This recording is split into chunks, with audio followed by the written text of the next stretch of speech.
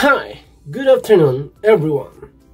In this video today, I'm gonna be teaching you again another useful tips and ideas how to fix another issue for Facebook Messenger that says you cannot perform this action during you are sending messages, photos, or videos into your friends on Facebook. So, if you are interested and wanna learn how to fix it, stay tuned and watch this video until the end. By the way, before I get this video started, my name is Hernan Kamama and you are watching Hernan's Daily.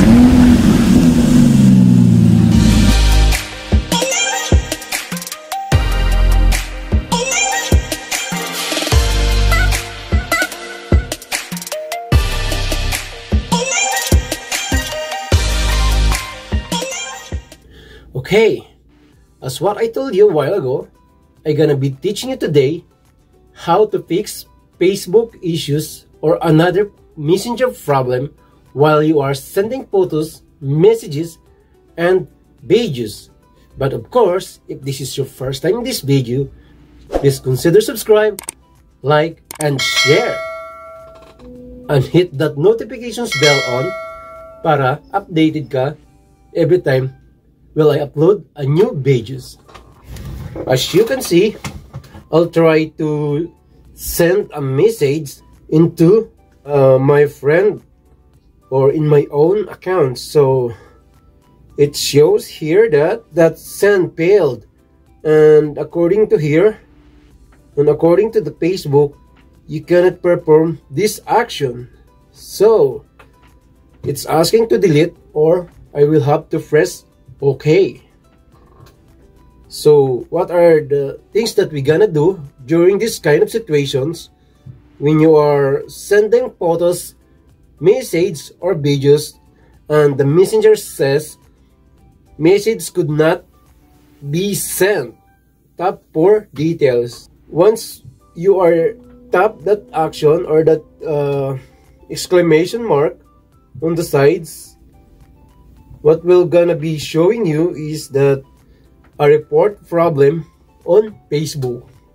So how to fix that? So ayun nga guys, once nakakita kayo ng ganyan, ang gagawin lamang ninyo ay itry ninyo kung makapag-send sa iba, sa ibang friend ninyo ng photos and videos.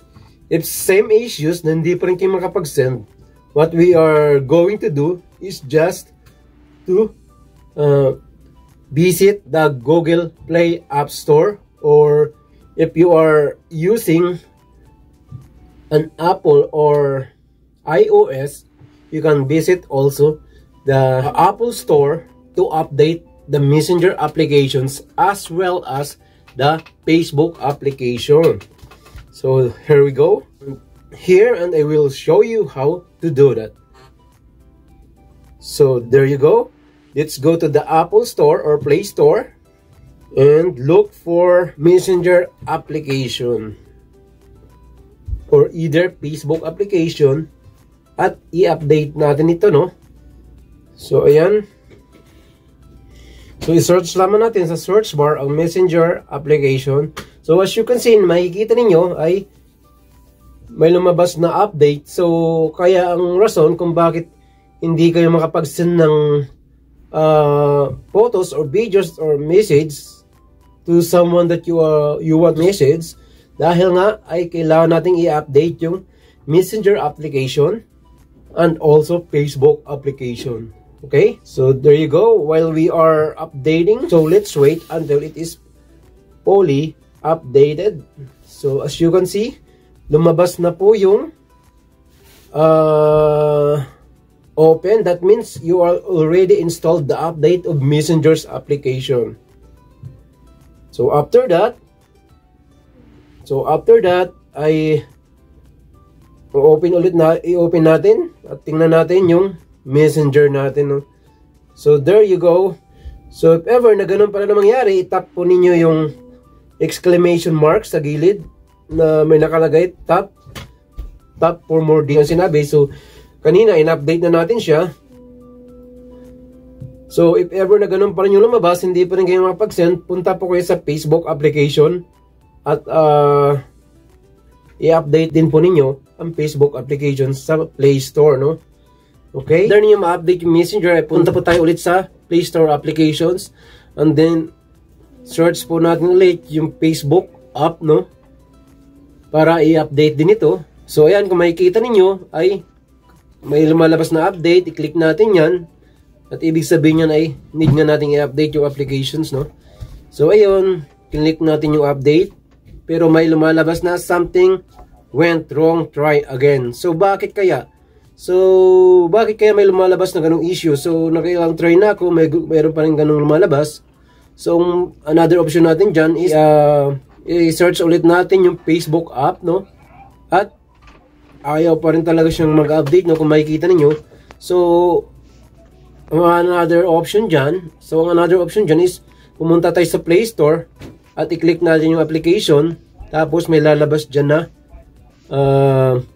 uninstall the application. So, i-uninstall na lang natin siya at i-reinstall na lang natin para sa makatuwid ay ma-update natin yung Facebook applications natin, no? Para maggamit natin siya ulit.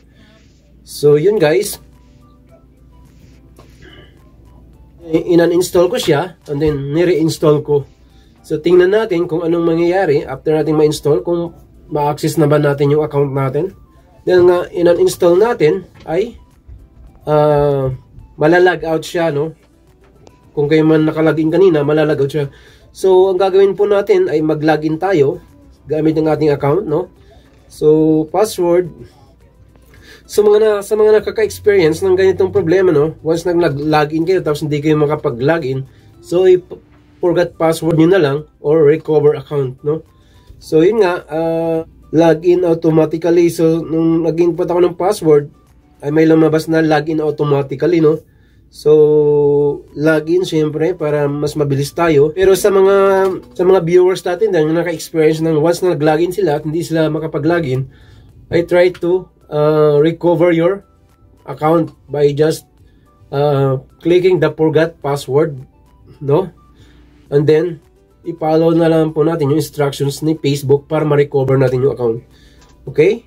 So, ayun nga guys. So, kinlik ko yung login in kanina. So, ayan.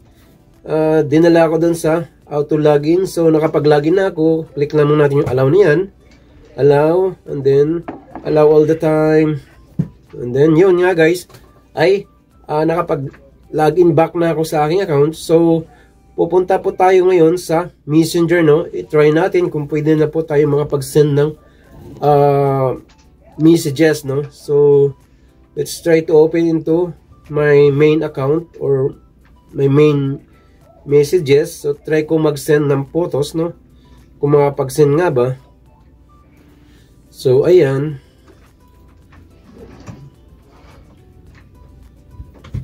So, sa aking account ko muna itatry at itatry ko rin sa ibang, sa friends account, no? Sa Messenger's friend account natin. So, ayan nga. I chose several photos to send, no? So, ayan guys. Tinry ko siyang i-send. So, the result is, there you go. Message sent nga siya, guys, no? So, let's try more photos kung magsisend ulit siya. Kung may lalabas pa nga bang message send failed, no? So, let's choose another photos. So, as you can see guys, ay message sent pa rin siya, no? So, yun nga, ganun lamang po ang solusyon pag kayo may na-encounter na ganun problema sa Facebook or sa Messenger ninyo, no? Once na kayo hindi makapag-update o makapag-login, I try to update the Facebook applications, no? Sa Play Store as well as also the Messenger application. So, yun nga guys. So, i-try naman po natin sa mag-send ng video. Ayan, tinry ko mag-send ng video, no? Ay kung titingnan natin kung masisend nga ba siya. So, ayun, as you can see, ay na-send rin yung video. So, that means, na-update na nga natin siya at nawala na yung problema kanina na hindi tayo makapag-send ng photos and videos, no? So, i-try naman po natin sa iba na ibang account ang gagamitin, no? So, ayun. Subukan natin.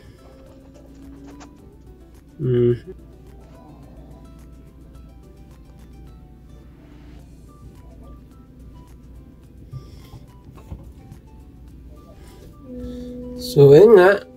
Pag tinry naman natin yung ibang account na mag-send tayo ng pag tinry naman natin yung ibang account na mag-send tayo ng photos. So, yun nga. Itatry naman natin yung ibang account, no? O ibang friend natin na subukan natin mag-send ng message kung working din ba siya at hindi siya magkaroon ng issues, no? Or ng problema na hindi tayo makapag-send. So, mamimili ulit ako ng photos at try kong i-send sa friend ko, no? So, ayun. I selected 5 photos and tried to send it. So, successfully send na rin siya. O, kahit message, ay successfully send pa rin siya, no? So, yun nga guys, ay na-fix natin yung issues, no? Kanina ng Messenger, no? Sa sino man ang maka-encounter ng ganung issues, pag once kayo nag-send ng Facebook, ay ganun lamang po ang gawin ninyo. I-update lamang po natin yung dalawang applications, yung Messenger applications at ang Facebook applications.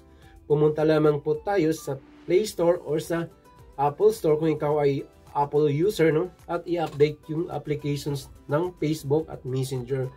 So, I hope ay may natutunan ulit kayong tips and ideas guys, how to fix Facebook problem and issues sa mga pinakita ko ngayon sa inyo, at nawa po yung nakatulong ang aking video sa inyo. Maraming salamat sa panonood and see you in my next video. So sa mga hindi pa nakapag-subscribe at nagustuhan yung video ito, ay maaari lamang pong i-subscribe natin at leave a comment below kung mayroon man po kayong hindi naintindihan at mayroon man po kayong katanungan, ay atin pong gagawin ulit ng video para kayo po'y malinawan. So maraming salamat po and see you in my next videos. Maraming salamat. Bye!